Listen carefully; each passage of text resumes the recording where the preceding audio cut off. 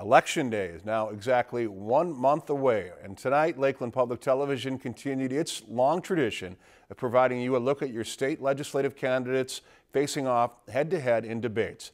Our first debate tonight was in Senate District 2, where incumbent Rod Skoy from the DFL met up with Republican challenger Paul Utke. One of the topics discussed was a bonding bill and proposed light rail project that failed to pass the legislature this past year. I would have voted for the bill whether it was in or whether it wasn't. I thought that it was unfortunate that all of this good projects that were negotiated in a bonding bill, plus the permanent tax relief that really was targeted at rural areas and small businesses and Minnesota families, did not become law because of the Southwest Light Rail Line. There's a lot of good projects in that bonding bill besides that would have been good for our state and still can be.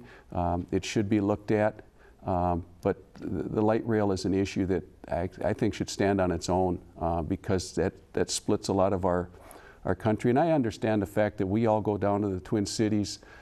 We have to drive through the congestion and such that is there. But at what point do we do light rail versus an improved busing system, or what is best? And at this point, I just don't see the numbers for light rail that would make me jump on board and support that.